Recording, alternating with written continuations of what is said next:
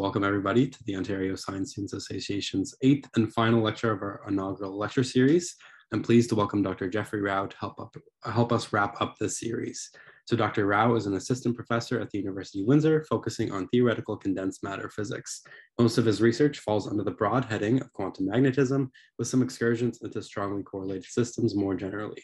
Recently, Dr. Rao has been focusing on various realizations of frustrated magnets with strong anisotropy, such as those found in rare earth and heavy transition metal magnets. So without further ado, I'll hand things over to Dr. Rao. All right, so thank you for that introduction, and thank you for those of you who've shown up to listen to my talk. I'm not a stranger to small audiences, so this doesn't bother me too much. Just think that you'll be the ones that'll actually get to hear it. Okay, I decided to talk to you today about a topic that's quite broad. So I sort of gave it this title: order, disorder, and order by disorder. And so because I know this audience is not necessarily this group doesn't contain that many physicists, I tried to make this as accessible as possible to those without too much physics background. And so I'm going to start by, there it goes, by sort of trying to ask and answer three questions. So if we're going to talk about order and order by disorder, we should talk first about what we mean by order. What we mean by order, not just in the colloquial sense, but in sort of the technical physics sense. What we mean by disorder, not just the opposite of order, it can be more precise than that. And then once we have those two things, at least partially understood, at least partially defined, then we're going to try to answer this question: how can disorder actually lead to order? Which, at least in terms of the vocabulary, feels a bit backwards, right? And so these two topics here will be very broad. This one here will be a little more specific, and will connect to some current research that I am in particular interested in.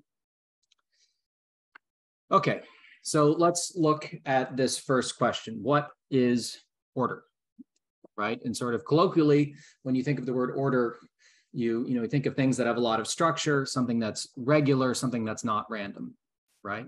And so I put up some examples here of things that I would consider to be very ordered. I'm a condensed matter physicist. I think a lot about materials. And so when I think of order, I immediately jump to crystals. And so here you have this beautiful crystal of pyrite, beautiful crystal of ordinary table salt.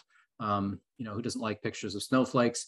And even crystals of more complicated organic molecules like insulin can be grown. And so these all have some structure, some regularity to them that would make me call these things ordered in some sense, right? But really at that point, am I just, acting like a thesaurus and just changing the word order to some other synonym, right? It's not clear what precisely I mean by that, right? So all of these things clearly have some pattern, some structure to them, these clean facets, these sort of intricate patterns to their growth. But with that definition, it's not still clear what exactly we mean by that, right? And so to understand why we consider these things ordered, why they have this structure, we're going to look a little more carefully at the underlying physics of these materials. Before we do that, I just want to show you this fun picture that I found when I was Googling pictures of crystals for that slide, which is an incredible cave in Mexico that was opened up about 20 years ago that has crystals that are 3-4 meters in length, weighing several hundred pounds. So normally when you think of a crystal, you picture things like this. Maybe they're on a table. Maybe they're, little tiny bits in your salt shaker. Not necessarily true. They can be quite large, even when naturally occurring. Unfortunately, that cave is now flooded again and is no longer accessible. Even when it was accessible, it was about 58 degrees Celsius in there, so it wasn't exactly pleasant, but they did get this nice picture. Okay, so where is the structure coming from? Where is the source of it all? So this comes from the underlying regularity of the atoms in the crystal. So if we look at something like quartz, you can't really see the atoms in a sample of quartz that you can see with your eye. But if we imagine making a very small bit of quartz where the size of the crystal was comparable to the size of the atoms, it might look something like this. And if we cut this thing down the middle and looked at a cross section, what you could see was that the silicon and oxygen that make up this quartz crystal form a regular repeating structure. And so if you can see here, if you stare at it carefully, for example, this silicon atom here and this silicon atom here have the same environment around them. Everything around them looks the same. Okay, so this underlying regularity is what's behind this structure we're seeing in the crystals. And just so I don't take credit for something I didn't do, I did not make these pictures. There's an incredible web page up here that is just entirely about quartz, and it has hundreds of renderings of crystals and atoms just like this if you're interested, if you like that kind of thing. So if we were to look at this a little more carefully, we could actually make this a little more precise, which is if I took that sort of plane of silicon and oxygen in the quartz crystal, and I sort of carefully drew a region like this, what you could see is if I sort of tiled this region in the plane, everything in this box repeats perfectly from place to place, right? Everything in this region here is reproduced in this region here, is reproduced in this region here, is reproduced in this region here. So these crystals are made up of sort of repeating unit cells that are identical across the whole crystal, okay? And so this is sort of the underlying regularity, the underlying structure that gives rise to this, more qualitative features that we saw in the sort of macroscopic crystals themselves. And so this is not something that's limited to atomic arrangements, right? You could imagine, instead of thinking about a crystal itself, we could think about something like a magnet. So this would, be a very bit of a strange fridge magnet, but you could, take something like a fridge magnet, which is ferromagnetic, and you could ask, is there some kind of order there, some kind of regularity, right? It's less obvious here what's regular in this horseshoe, but if we imagine looking closely at the atoms, so here this would be some crystal in itself, right? And so the atoms here would be arranged in some regular pattern, but that's not what gives rise to this magnetism. Here, each of the atoms in this magnet sort of behave like little bar magnets themselves. So this is a property of electrons, which transfers to the atom. They carry spin. They behave like little magnets. And so what happens in this ferromagnet is that these little bar magnets, the spin of the electrons, actually all point in the same direction. Okay, so if you were going to sort of zoom in on this cartoon with these arrows are telling you which way that electron spin is pointing. And then if you know this one's pointing up, the next one's also pointing up, the next one's also pointing up, they're all aligned. And because they're all aligned, all of their magnetism in some sense adds up, right? Because it's all adding up, it becomes large, right? You're adding up the magnetic fields, the magnetism of each one of these atoms. It gives you this strong magnetic field that lets you stick things to your fridge, okay? And so this has some regularity, some structure of its own, some order of its own that's in some sense independent from the order in its crystal structure. So this is not always obvious. So, the ferromagnet, something kind of special is happening that you can stick it to things, but there are other materials where it's not so clear. So this is a material called yttrium barium copper oxide. Don't worry too much about that chemical formula. If you were just to hold it, it just looks like kind of a flaky silver gray material. It doesn't look like it's doing much. If you were to dip it in liquid nitrogen, it becomes a really interesting high temperature superconductor, but let's imagine we don't do that. We're just holding it at room temperature. You could say, well, is there any kind of regularity there? On the face of it, you can't see anything. There's no magnetism. There's no nice structure to it. But if you were to look at the atomic scale, there actually is. And so just like those electron spins, those little bar magnets in the atoms in the ferromagnet, each one of the atoms in this material has its own sort of direction. But instead of lining up, these things prefer to anti-align. Okay, and so instead of forming one uniform direction for all these different magnetic moments, they actually alternate so that the neighbors here and here are pointing in opposite directions. These neighbors are pointing in opposite directions. These neighbors are pointing in opposite directions, right? So it's not the same kind of pattern we saw before, but it's still a pattern, right? There's still some kind of structure there, okay? So it's a lot harder to notice because instead of adding up, the magnetic fields from each of these atoms cancel. You can't stick it to anything, but it's still happening sort of deep inside the material. Okay, so those are some examples. How do we define this properly? And so let me give you a bit of a probably too precise definition, and then we'll unpack it a bit. So what do we mean by order in physics, right? And so the definition I'm going to use is a system has order, and if you want to be technical, I'd call it long range order. If you have some observable property of the system that is correlated even at very long distance, even at very distant locations. Okay, and so what do I mean by this? Well, a local observable property just means some physical thing that I can measure in one place, right? And so for those crystals, that'd be the location of an atom. For these magnets, this would be direction of the spin. Is it up? Is it down? Is it pointing to the left or pointing to the right? That's our local property. You could define more and more of them, so long as it's at some point in space. We can lump it into that category. By correlated, we mean that the value at one point tells us something at the value at the other point.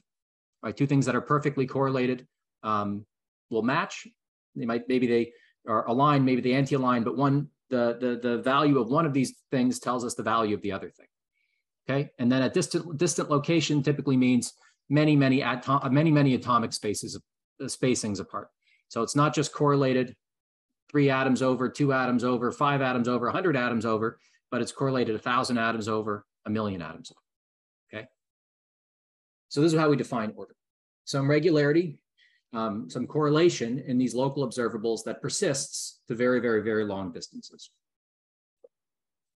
Okay, so let's just unpack that a little bit. If we look at this ferromagnet, if I tell you it's a ferromagnet, all these spins are aligned, right? If I pick out one of these spins here, I know that if they're aligned, this spin here will also be pointing in this direction. This spin here will also be pointing in this direction. If I go far and farther away, I can tell you this spin here is also pointing in this direction. So if I tell you the spin in one place, you can tell me the spin in the other place, right? And if it's all perfectly aligned, I can go as far as I want away, and I still know something about what direction these spins are pointing, right? And so for this other case where they're not aligned but anti-aligned, and so this is called an antiferromagnet, it's basically the same idea. You just have to remember that as you step through this thing, you just have to sort of flip-flop from up to down as you go, right? So if I know this thing is up, I know its neighbor is down, I know the next one is up, I know the next one is down, and I can keep going as far as I want and still know something about which direction the spin should be pointing if I have this pattern.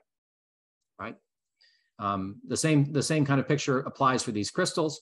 If I take a crystal like this, which is kind of a caricature of graphene, a two-dimensional sheet of carbon, and if I tell you where some of the atoms are over here, if it's forming this perfect ordered structure, and if I go further and further away, the locations of these atoms will fix perfectly the locations of these atoms, right? You just have to fix 1 or 2 atoms over here, and then the rest of the crystal has to fall together under that. Okay, so that's what we mean by order. So why do we find this out in the world, right? And so this is a bit of a complicated question. I'm going to give you sort of a half answer to it. Really, there's not as good of an answer as I would like. That's sometimes just the way it goes. Basically, what's happening here is at low temperatures, if the system is cold enough, as you cool it down, systems will tend to go into states where their energies are as low as possible. So if you think of something, putting something cold against something to cool it down, you can kind of think of it as sort of pulling energy out of the system, right? And if you keep pulling energy out of the system, if you keep lowering its energy, it's going to end up in whatever the lowest energy configuration it can be in, right? If you just keep lowering something, eventually it's going to hit its minimum. So we want to be in a state that has as low as an energy as possible. Secondly, the interactions between these atoms or these spins or whatever they are can be quite symmetric. The laws of nature usually have reasonably high symmetry. They don't care about orientations. They don't care about where you are. They don't care about, whether you reverse the origin in space, whether you pick a left-handed coordinate system or a right-handed coordinate system, right? All these symmetry means we'll simplify these interactions and will prevent some pathological behavior in minimizing this energy. And so this usually leads to only a handful of ways for these systems to actually find a state with the lowest possible energies. I put an asterisk there because it's not always true. There are exceptions to this, and they generally fall under the heading of frustrated systems, where despite these constraints, there are many, many, many ways to find many, many, many different minimum energy states. Okay, for this talk, I'm mostly going to avoid this, or we'll see actually sort of close to the end. I'm giving you sort of we're just sort of dipping our toes in that water a little bit. But this is a whole other field in itself, one that I also work in. Okay, so practically, how does this go? Let's think about our crystals. And so a very simple model for how atoms get built up into a crystal can be found in this famous quote from Richard Feynman. He was asked essentially if I had to send one bit of information into the past or after a societal collapse to rebuild science, what would it be? And his answer was this sentence here, which is basically that everything's made of atoms, and atoms are moving around in perpetual motion, attracting each other when they're a little distance apart, but repelling each other when they're squeezed into one another. So that basically contains a whole lot of physics, and that can help us understand what these minimum energy states look like, right? So if I took, say, an atom here that had some interaction with other atoms that looked something like this, then what would happen if I added a second atom? Well, I've got this first atom here. We know this one wants to get closer. Once I get it close enough, it'll attract, but I can't get it too close because then it'll start repelling again, right? So it finds some nice distance where it's happiest, okay? So this is usually modeled by some sort of potential energy, depending on the distance between these atoms. So here, when they're very close together, it costs a whole lot of energy to put them close together. When they're far apart, they don't care about each other. But if you get them just the right distance, you can gain a little bit of energy, which is what they like, which is what they prefer, at least as you cool them down. Okay, so it wants to find this place just at this optimal distance. Okay, now we add another one. Well, I want it to get as close as possible to these two, right? And so at the same time, that means putting it over here, same distance, but now I can get energy from both of those atoms, and you can keep building it up that way, right? So I put one here, make this little triangle.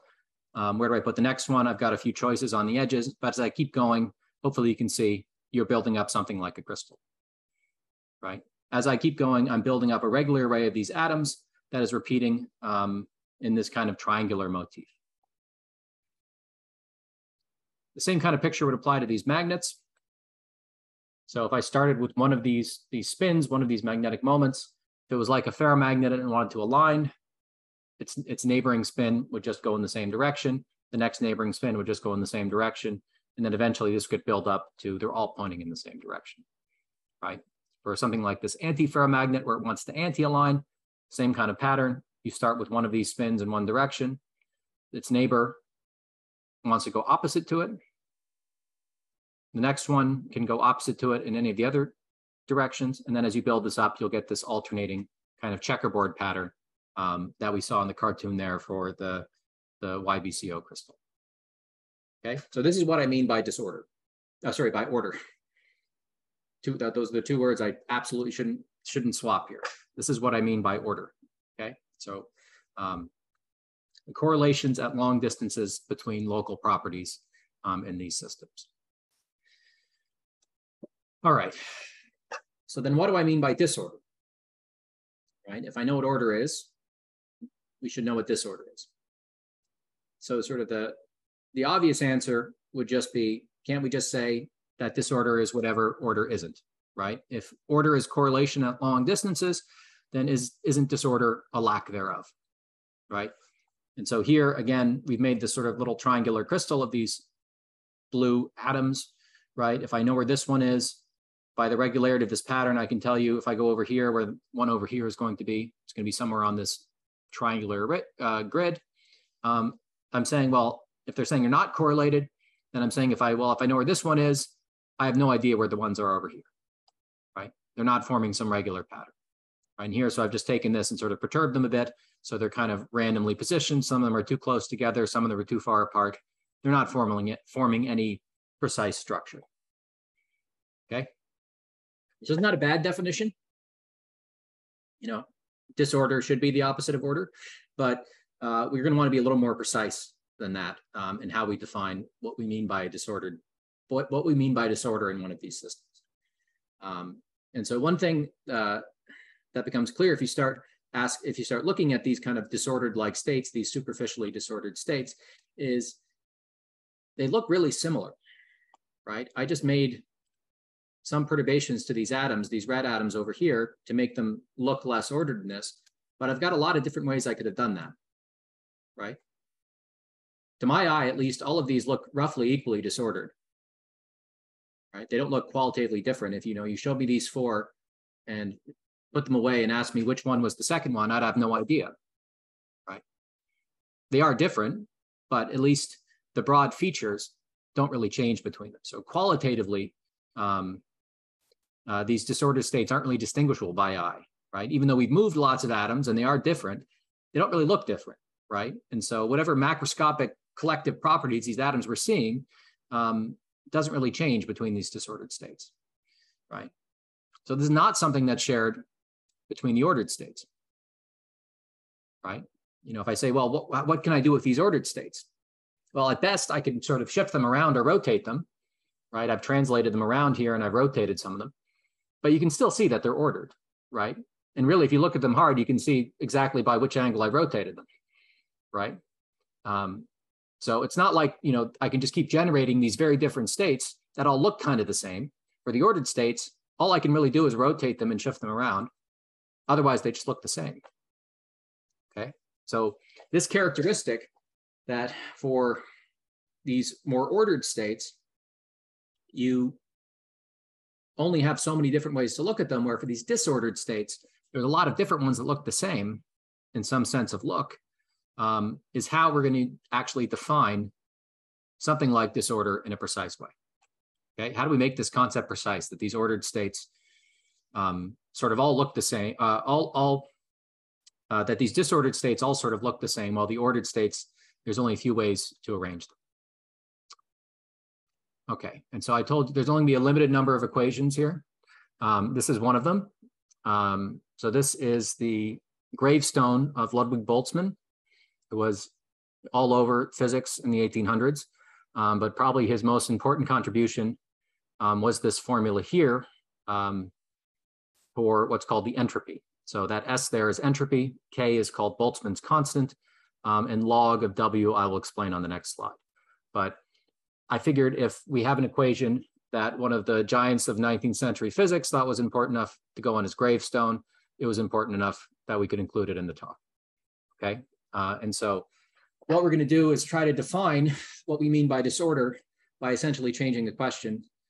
Instead of talking about disorder, we're going to talk about this concept of entropy, which captures this observation we just made on the previous slide. And so Boltzmann thought this was essential for explaining the world. So his sort of more poetic way of saying it, the general struggle for existence of animate beings is not a struggle for raw materials. These for organisms are air, water, and soil, all abundantly available, nor for energy, which exists in plenty in the sun and any hot body in the form of heat, but rather a struggle for entropy, which becomes available through the transition of energy from the hot sun to the cold earth. So he thought the world, life, everything was all about what entropy was doing, okay? It's not the whole story, but it's a lot of the story. So it is an incredibly important concept. So let's unpack what this formula means and then try to connect it to this more intuitive definition of disorder we had before. It's not going to be identical, but we're going to see it's going to match this intuition we saw previously. So what do we mean by entropy? So we're going to find the entropy of something, so it's typically denoted by S, as being equal to some constant. So this K is called Boltzmann's constant. If you want to, you can just completely ignore it. It just sets units. It's like, you know, you have to measure your lengths in something, meters or feet or furlongs or whatever you measure. That's all this is doing. It's setting some units. Its choice is somewhat conventional. So if you open a statistical mechanics textbook where this subject would come up, sometimes they just omit this. So if you want to forget it, forget it. We have the natural logarithm, and then we have that logarithm acting on, so the logarithm of the number of states consistent with a macroscopic description. So what do we mean by this? So entropy is what we're defining. Logarithm, hopefully we all know what the logarithm is. What do we mean by number of states consistent with our macroscopic description?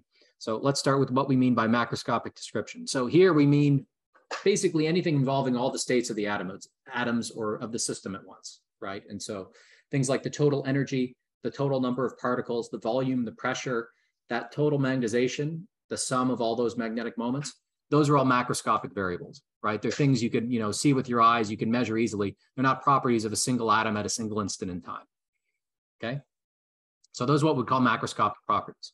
And so what do we mean by consistent with that, right? We mean it's the number of underlying states of our system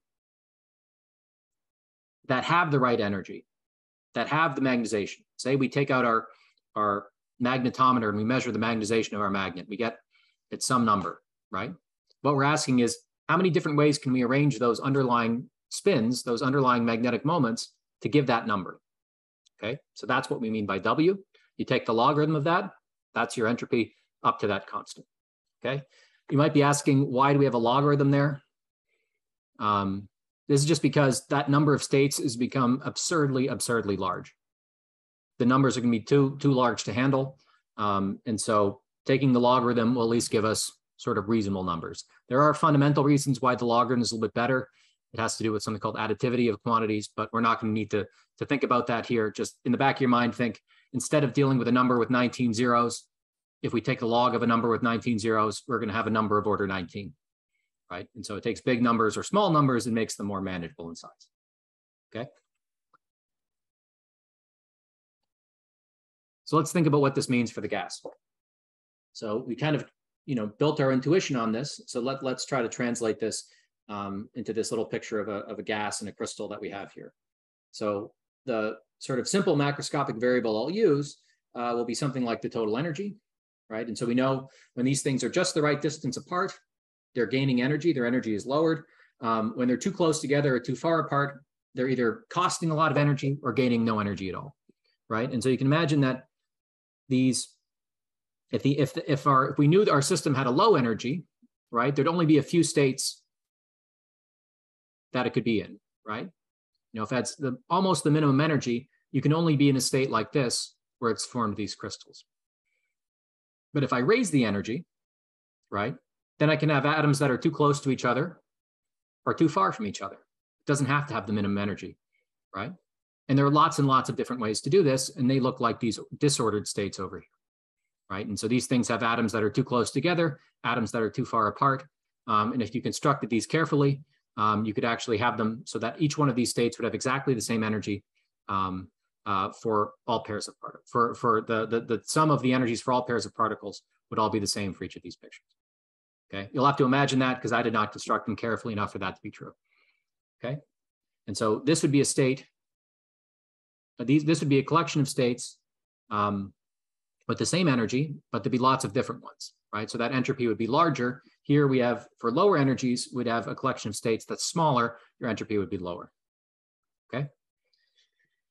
Trying to count number of states becomes a little fuzzy when you're dealing with particles like this. So let me try to make this a little sharper by talking about something where it's just a little easier to count, a little easier to look at rather than looking at these sort of continuous variables. And so a simple example is systems where each atom can only really be in two different states. And so here I've sort of represented this little model as each atom as being a square and its two states as being either a black square or a white square, right? You could think of these as, if it's a magnet, these could be the orientation of a spin, one's up and one's down. This could be something like an alloy. If it's a chemical problem, black could be one element, white could be a different element. Right, there's lots of different problems that can map onto this. But the nice thing is, if we want to count or think about how many different ways to do something there are, then at least we're just counting discrete things rather than continuous things. Okay? And so I'll use this kind of magnetic language and think of these as being spins. And the question I'm going to ask is, what is the entropy if we know not the energy of the system, but say the total magnetization, right? And so by that I mean, if I add up all of these variables, say +1 for these black squares, -1 for these white squares, if I say that's fixed, how many states do I have that are compatible with that? Okay, and so here's an example for a state that has total magnetization of 0. There's an equal number of white squares and equal number of black squares. Okay, so for a small number of these squares, it's easy to just draw all of them. So here, would be sort of 4 atoms. Each can be in each one of these two states. I've done all 16 possibilities here. And so say we're talking about, like in that picture before, states where the total magnetization was 0, then would be looking at states consistent with that description would be these 6 here, where you have equal number of black and equal number of white squares, right? And so one thing I want you to see is that there are more of them than the other types, okay? There are 6 of these m equal to 0 states, only 4 of the next one up, and only 1 of the next one up. Okay, and so this is something that actually grows, this discrepancy, that these states where this m is 0 actually gets worse and worse as you go up. You go to a bigger thing, there are actually more and more and more of these states that have total magnetization 0, right? And so just like we saw those, random looking configurations of particles as looking disorder, hopefully you can also see that these pictures here should set off that definite, or at least intuitive definition that these things are at least somewhat disordered. Okay, and so I won't present you the actual combinatorics to do it, but it's actually not too bad. But I'll just tell you the answer here. If you tried to count how many of these states there are, say with 0 magnetization, you would get a huge number of them, roughly 2 to the power of the number of different spins you have. And so this is a number that grows very, very fast. So if you had 16, you'd have 65,000 different states, 32 of them, 4 billion, 64. I don't know what they call that number, but it has 19 digits, right? And so now you can see why this log is kind of nice, right? And so if here you can encapsulate this a little more nicely, as this entropy is proportional to the number of particles, and the proportionality is just log 2, right? And so these numbers never get completely out of hand, right? And so for a system like this, the one of this animation I'm showing you is 64 by 64. It's a grid, so there's about 4,000 spins in there. This number would be unimaginably large, right? And so this little video I'm showing that's randomly generating these states, there's so many of them that it's entirely unlikely if we kept running this, for the rest of our natural lives, we would never see the same state twice, right? So very, very large numbers that show up here. So these m equal to 0 states look quite disordered, right? They have a high entropy. There's lots of them that are consistent with this statement that the magnetization is 0. We can see the opposite behavior, more ordered states, if instead of looking at 0 magnetization, we ask what happens if the magnetization is as big or as small as possible, okay? So this means, say, all of the spins are +1 in the up direction, or all of them are -1 in the down direction, okay? So in that case, if they're all +1, magnetization is equal to the number of these spins. There's only one way to do that, right?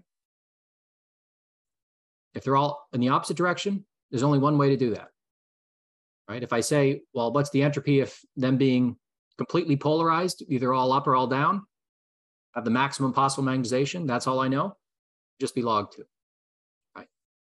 So not proportional to the number of these spins, right? And if you look at this picture here, if you say, well, let's say I'm not exactly on that biggest possible magnetization, what does that entropy look like? Well, hopefully you can see that if it's not all up, there's little, down spins floating around in there. There's clearly a lot less ways to do that than there was when the magnetization was 0, right? The variety of these things does not look nearly as rich as this one here, okay? So as you make this magnetization larger and larger, approaching its maximum value, the entropy shrinks, right? And so this quantity is behaving a lot like our intuition for disorder, right? The definition is not disorder, right? We didn't have a good definition for disorder, right? But it's satisfying all of our normal intuition about disorder, right? That when we have lots of states that look the same, the entropy is high. When we only have a few, the entropy is low. Okay, so why do we care about entropy, right? You can't just say, well, let's bring in the word disorder and then swap it for entropy and then just talk about entropy. So why is entropy a better thing to talk about? And this is because in statistical physics, so most science students are only get a taste of statistical physics. Even physics students don't get it until their 3rd or 4th year in any real sense, is that all else being equal, a system is most likely to be found in accessible states that maximize its entropy, okay? So accessible here means consistent with our macroscopic description, having that known energy, having that known magnetization, like we used in its definition, okay? So this quantity actually sort of determines a lot of the statistical behavior of complex systems out in the world, okay? And for those of you who don't, you see the word statistical and physics in the same sentence together and you shut off, right? At least for the chemists, I'm not sure this will make you shut off more or less, but this is the kind of thing where you can derive all of thermodynamics from. Right? This kind of principle underlies all of thermal physics, all of thermodynamics, okay? And so at the very least, even if one doesn't like it, it is important, right? And so you can kind of roughly understand this by a kind of principle of ignorance. This is actually usually how it's derived in statistical physics, which is you basically say, well, if I know I have all these states which are consistent with what I know about my system, they're all in principle possible, I might as well just be as ignorant as possible and assumed all of those states are equally likely. Seems reasonable if you don't know anything else. And so because of that, you're more likely to end up in the high entropy parts, just if only because there are more high entropy states, right? So if one goes through the statistical physics, you can actually sharpen this a bit, and I won't get into it because I promised not too many equations here. But at least at fixed temperature, which, a lot of what we do out in the world is at fixed temperature, there's a competition between entropy and energy. So systems, all else being equal, want to maximize their entropy. Here, what we find is we're at low temperatures. The system wants to minimize its energy, doesn't care so much about entropy. If we're at high temperatures, it wants to do the opposite. It doesn't care so much about energy. It wants to maximize its entropy. Okay, and so as you go from hot to cold, as you change the temperature, you're really tuning a competition between energy and entropy. Okay, entropy favoring states which have the same macroscopic properties, but sorry, let me say this. I want to say this correctly. Entropy favoring the system going into states where there are sort of lots of copies that all sort of look the same, where at low temperature, you're going into states where the energy is minimized. There's only a few of those, right? So you're sort of tuning from order at low temperatures to disorder at high temperatures, right? And so this competition between energy and entropy is what drives a lot of thermal physics, right? These ordered states like crystals are solids. Disordered states, like you can see there, are things like liquids and gases, right? And so as you raise or cool the temperature, you go between these things. Okay, so that was the whirlwind tour of order, disorder, and entropy. Really, we should probably dispense with that word disorder, since I think it doesn't capture everything entropy captures. And so let's ask this last question a little differently. If at low temperatures, the system just wants to minimize its energy, it doesn't care about the entropy, how can entropy lead to ordering? Okay. And so I'm going to give you the answer at the top, and then I'm going to try to explain to you, work through an example, which is sort of near and dear to me, of a physical system where this happens, and try to explain to you the general principles, and then hopefully show you, if I don't run out of time, some experimental data that supports this effect. Okay, so let's start with the answer. How can entropy lead to order? So the answer is simple. Well, at low temperatures, it wants to minimize the energy. But if you have a bunch of different states with all the same energy, then what is it to do? Right? If there's a bunch of different minima and they're all the same energy, what does it go to next? Right? And the answer is, well, there's still the entropy to worry about. We still want to maximize the entropy. So if they're all the same with respect to energy, how do we distinguish them? We pick the one that gives you the highest entropy. Okay, so this is what is called order by disorder. Okay, so let me run you through an example for this. I'm going to throw a whole bunch of crap at you in the next slide or two. Don't be bothered by it too much, because the underlying picture is actually relatively simple, I think. But I'm going to show you some complicated crystal lattices and some complicated magnetic arrows whirling about, but just try to focus, try not to get too distracted by it. Okay, so one of the best material examples for this physics is a magnetic system called erbium titanate. So the chemical formula is here. It's relatively complicated with the titaniums and the oxygens, but the only thing we're going to have to carry about is this erbium.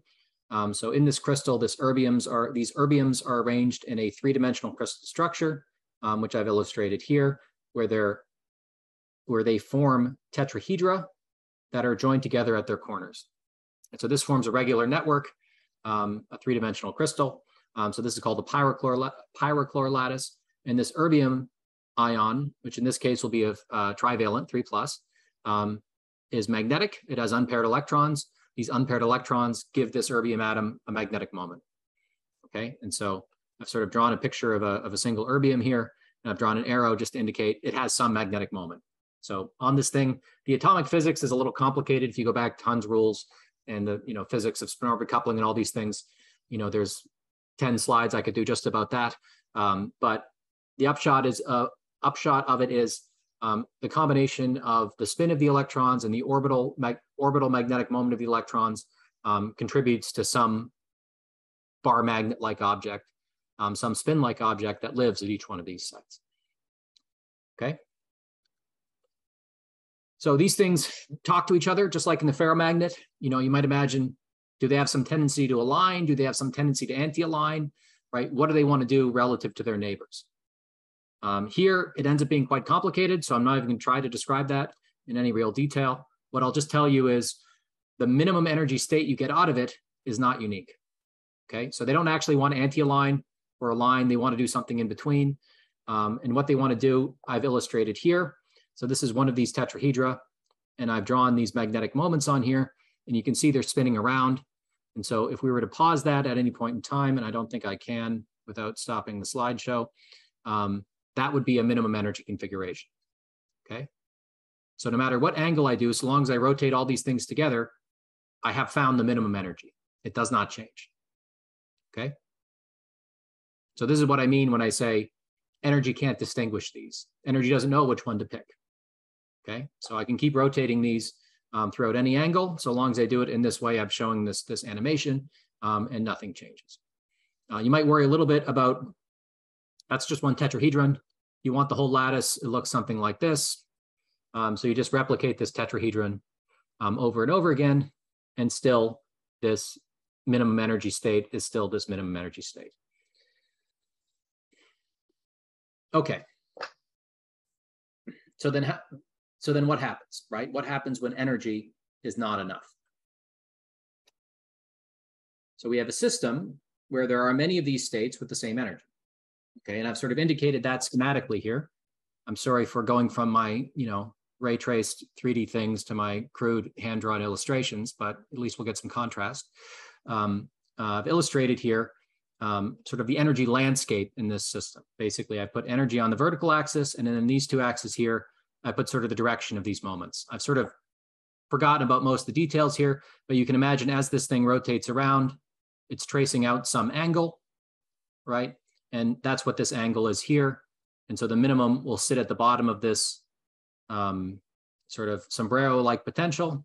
And the bottom of it, this red line, they all have exactly the same energy, independent of what that angle is, right? And so by energy, you ask which state it picks, and the answer is it doesn't pick any. They all have the same energy, okay? And so now we have to go to the next thing, which is, well, if the energy is the same, let's then maximize the entropy, okay? So even though the energy is the same for these states, the entropy doesn't have to be, okay? And so hopefully this drawing is somewhat clear.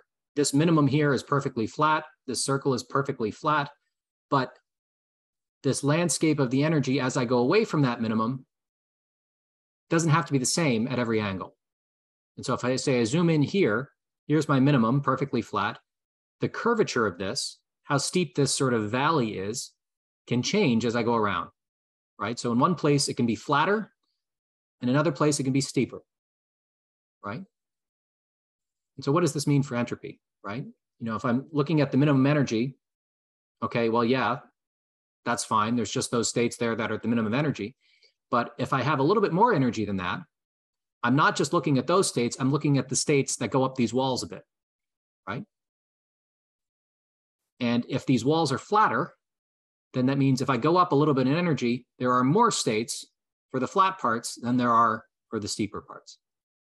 More states means more entropy, okay? And so loosely, as you go around this circle, change this angle, there are places where there are more states and there are places where there are fewer states, okay? And so the places where there are more states means higher entropy. Fewer states means lower entropy. Okay. And so from our general principle, energy the same, that doesn't matter. You pick the states where the entropy is higher.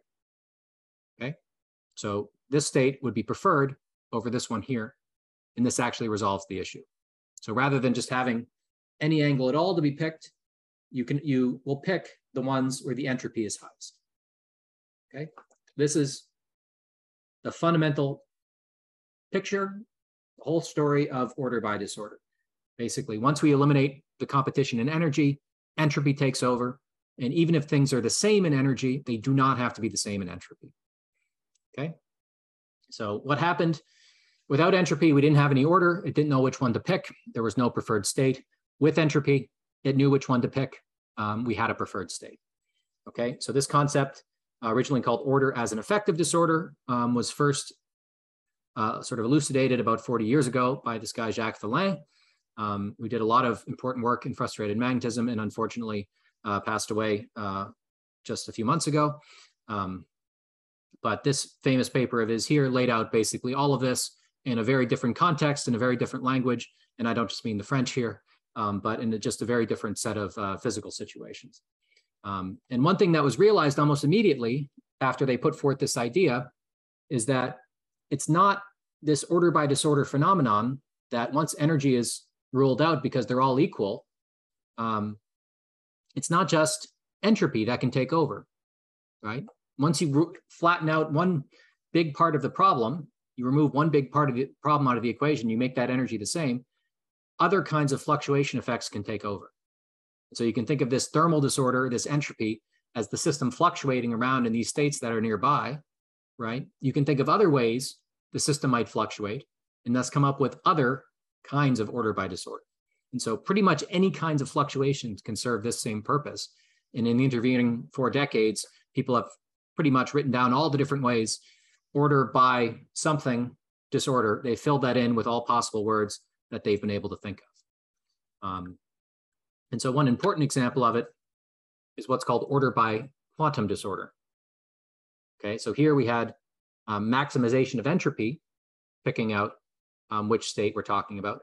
But if any fluctuations work, you know, what about the system being a little bit quantum mechanical? Okay, and so I can't really teach you too much quantum mechanics here, but order by thermal disorder, this entropy, you need some finite temperature, right? You can't, if you're at 0 temperature, you're in that ground state, you're right on that minimum, that the curvature of those valleys doesn't matter, this effect doesn't happen. But at 0 temperature, once quantum mechanics comes in, you can have fluctuations through quantum effects, right? And so one famous way to see this is what's called Heisenberg's uncertainty principle. So this word uncertainty is a bit of a misnomer. Really, it's about fluctuations. So it basically says, if you have a position X and a momentum P, in quantum mechanics and classical mechanics, those two things can be perfectly well defined. In quantum mechanics, there's a restriction, which is these things become random variables that are fluctuating. This says that the amount X is the position is fluctuating times the amount the momentum is fluctuating has to be greater than or equal to something, right? Some new fundamental constant, this Planck's constant divided by 2. Okay. And so what does this say? Well, it says that this product of these fluctuations can't be 0. It has to be greater than something, right? Which means both of these have to be finite, right? So in quantum mechanics, these variables have to be fluctuating even at 0 temperature, right? And so these fluctuations can give rise to the same kind of physics that the entropy was giving, right? Here, I can't teach you quantum mechanics in the next 9 minutes, but essentially the same kind of result comes out. For the order by thermal disorder, it picked the state with the highest entropy, the one that could fluctuate the most. There are the most states surrounded. In quantum mechanics, it does exactly the same thing. It picks the state that has the most quantum fluctuations. Okay? And so this has actually been the most promising place to try to realize this in actual material systems. So the thermal part is the thermal effect is realized in experimental systems, but it's a lot harder to detect. And it's a lot harder to disentangle from other kinds of physics. This quantum effect is a little cleaner since it happens at 0 temperature. And so how do people try to detect this? So I'm going to go a little too fast here, but I'm running out of time. So I apologize. Hopefully I'll just give you a flavor for what we're saying here. So how do you detect it? So usually what they do is they look at the excitations of the system. Basically, they poke the system, usually with an X-ray or a neutron, and do they see at what energy does the system respond most with, right? Respond most strongly with, right? And so without fluctuations, you have these states, I've sort of illustrated as a cartoon here, that have the same energy. And without those fluctuations, I can change them and find another state here, just rotate it a little bit, that have exactly the same energy. So taking these here, rotating them a little bit, that didn't cost me anything, right? It's like moving around at the bottom of that sombrero, okay?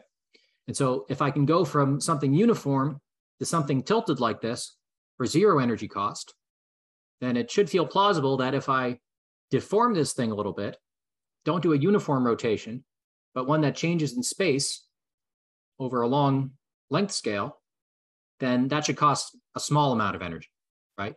You can think of it if I'm changing this with some sort of periodicity, with some sort of wavelength I'm calling lambda. If that lambda was infinity, it's just doing this rotation that costs no energy. If this lambda is finite, it should cost some energy, but then as the wavelength gets longer and longer and longer, that energy cost should go away. Okay, so this was called the Goldstone mode. It's a sort of general consequence of having these kind of transformations where you have no cost to sort of smoothly change your variables. Okay, so these things can in principle be detected. And so usually what they do is they shoot this thing with neutrons or X-rays. They vary the wavelength of the neutron. They shoot in the neutron and they detect how much the wavelength of the neutron changes coming out. And from that, they can resolve essentially how much energy it costs to sort of do these twists in the system at a given wavelength. Okay, and so I put that wavelength here, really 1 over it, and I put that energy cost here. Okay, so typically in these systems, if you didn't have fluctuations, this relationship would look like this. As that wavelength went to infinity, so 1 over it goes to 0, the energy cost would also go to 0. Okay, so that means here I'm just twisting them all uniformly. Here I'm twisting them, but on a longer and longer length scale, shorter and shorter as I go out.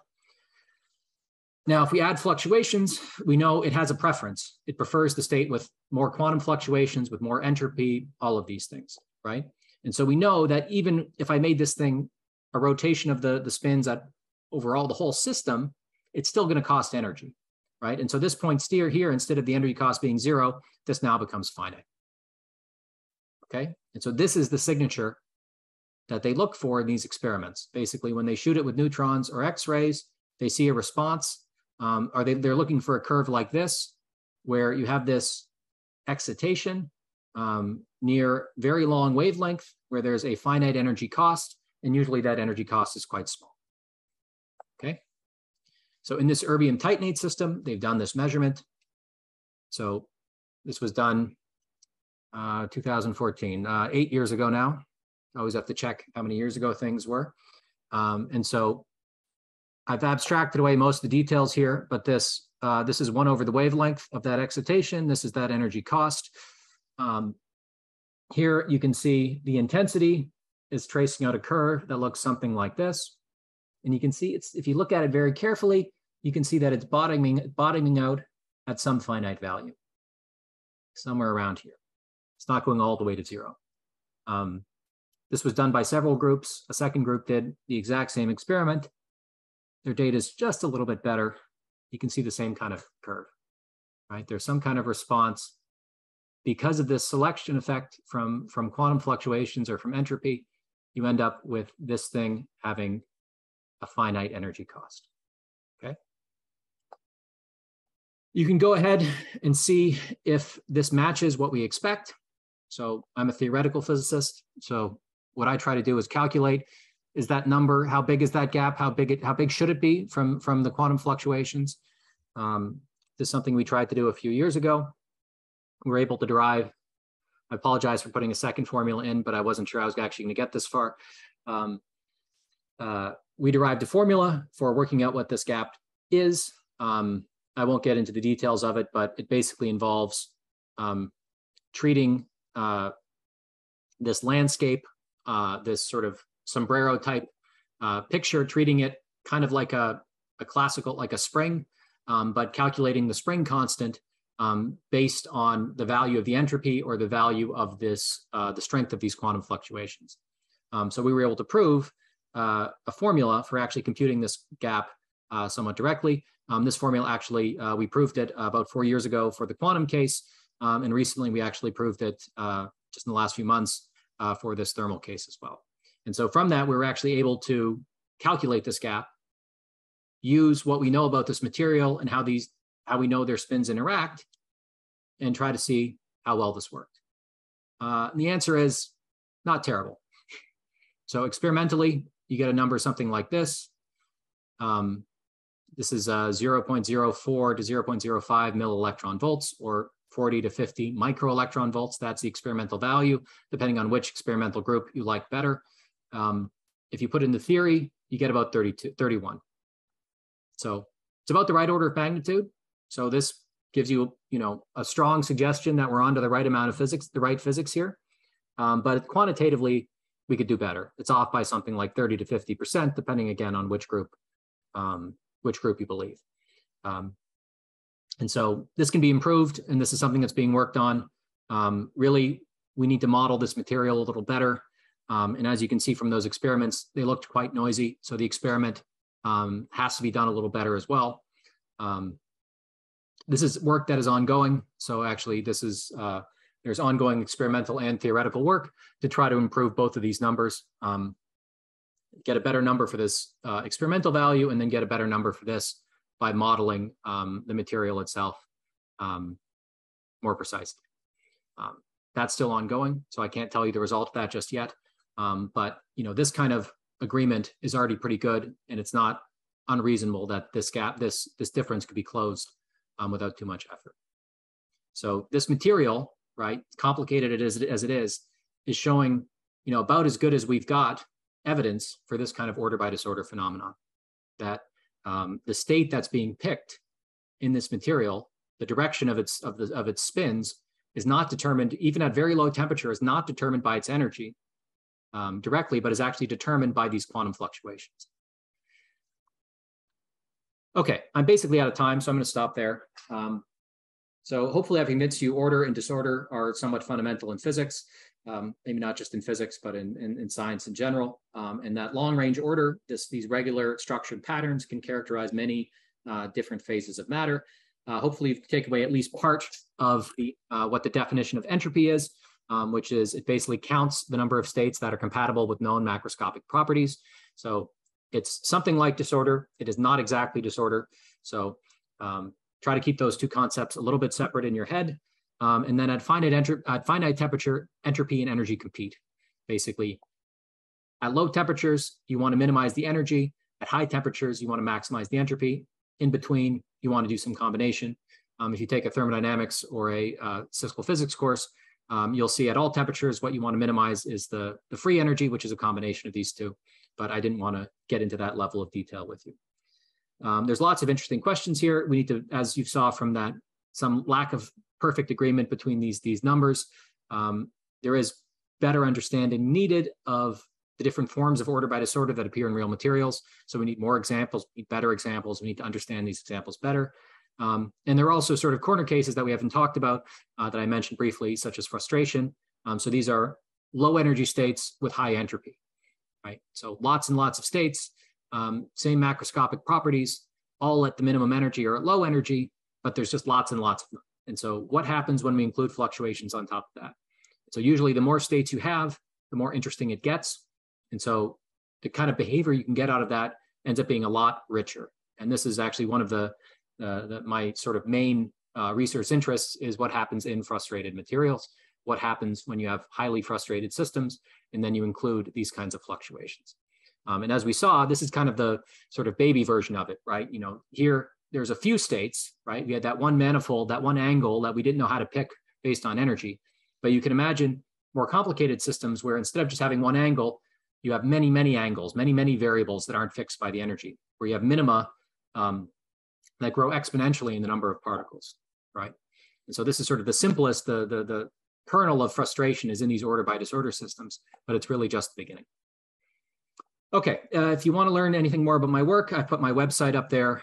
You can, basically it's just a list of publications, but it also has a brief description of some of the stuff I do. And let me stop there and thank you for your attention. Awesome. At this point, I'd like to thank you for taking the time to give a presentation. I don't know if you have a few minutes maybe for some questions. I'll let people type in the chat. Maybe just to fill the air here, I'll ask a question. So on that slide with the quantum fluctuations, you were kind of showing that there's those two variables there that are fluctuating. Does it depend on the system, which one it tries to maximize, or is it trying to do some balance between the two?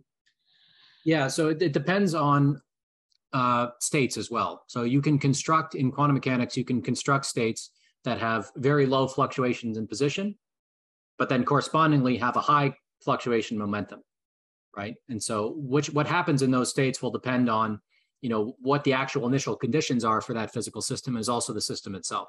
So for example, if you have something like a linear spring, a harmonic oscillator, it can actually saturate this equality, where essentially it reaches that sort of place where that's not greater than, but it's actually equal to. But this depends on the initial conditions.